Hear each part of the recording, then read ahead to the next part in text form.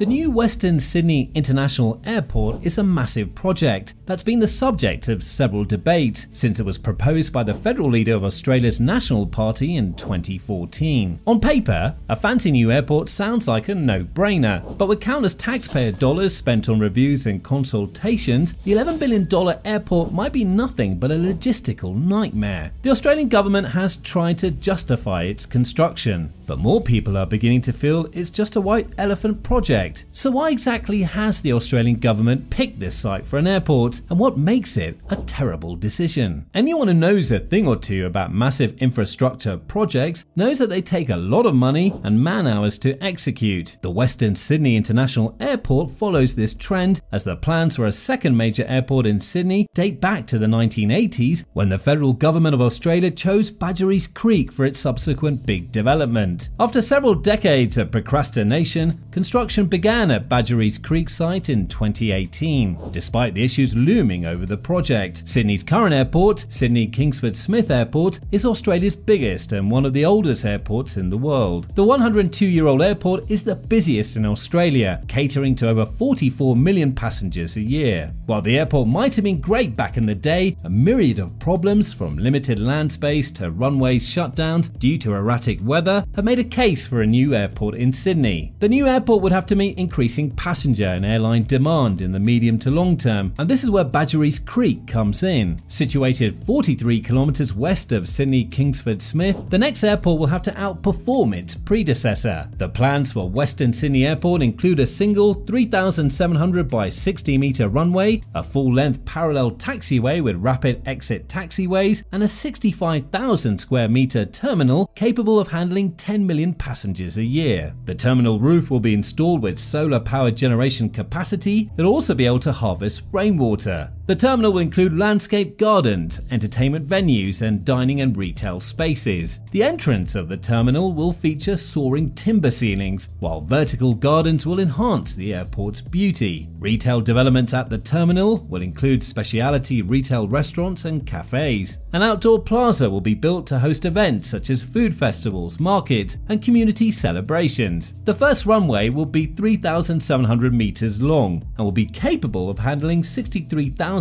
aircraft movements a year. At total capacity, it will handle approximately 185,000 aircraft movements and 37 million passengers a year. This includes the largest jets currently available, like the next generation of ultra-long-haul aircraft such as the Airbus A350-1000 and the Boeing 77X. Construction of the second runway will be initiated based on demand by 2050. The airfield will be able to support emerging technologies such as electric aircraft in the future. It will include 3,000 aeronautical ground lights, more than 40 kilometers of roads, and 90 kilometers of power and fiber optic cabling. Western Sydney International is being built as a 24-hour curfew-free operation and will supplement Kingsford Smith Airport. There are also plans for a motorway that will link Sydney's main motorway network. Like most larger projects, the airport will be built in phases, with the initial construction phase including building a smaller airport with a single runway. However, developers expect a 40-year time frame for the 4 phases needed to complete the project. The initial development cost was estimated at $1.5 billion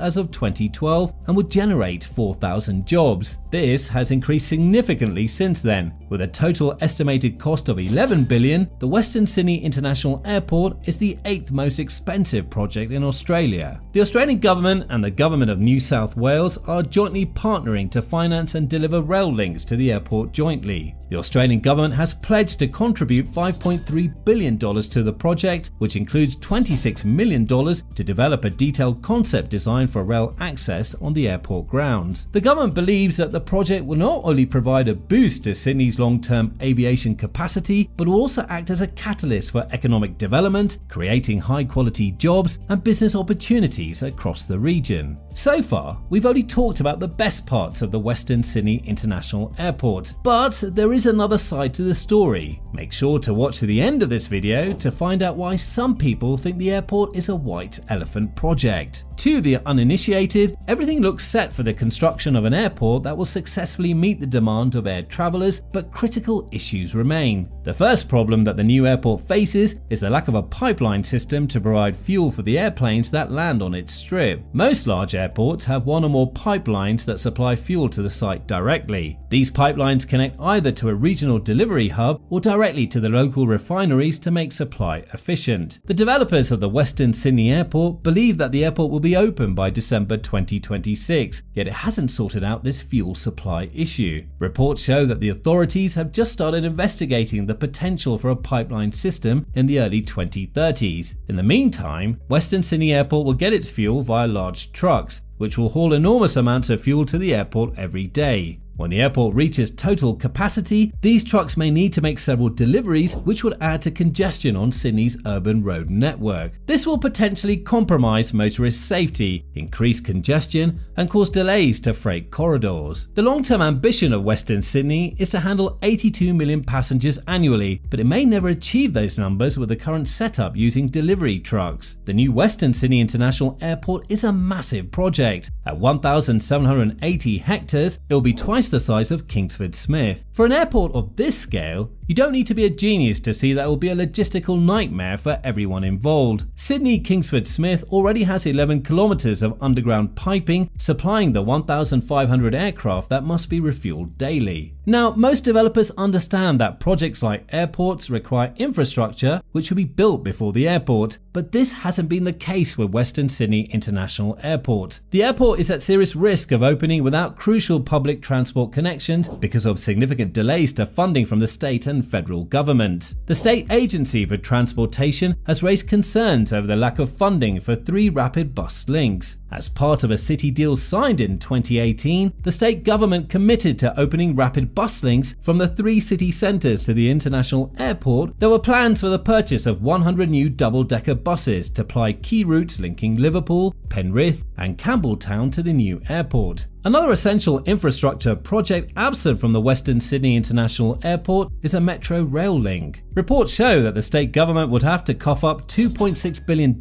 if they want to avoid road network congestion, making the already expensive airport even more pricey. Delays to the airport's public transport project mean that upon opening, it will be a cumbersome task for travellers who choose Western Sydney International. The construction of Western Sydney International Airport also encounters some unexpected issues that threatened its development. The first major problem the developers faced came in the form of the global pandemic, which affected the budget and schedule of the project massively. As statewide lockdowns came into effect, construction on the Western Sydney International Airport had to take a backseat. Australia also suffered from massive rainfall in 2021, which made the government declare many parts of the East Coast a natural disaster zone after the flooding forced 18,000 people to evacuate. So, although the project is planned to move forward, there will undoubtedly be huge hurdles to jump for it to be considered a success.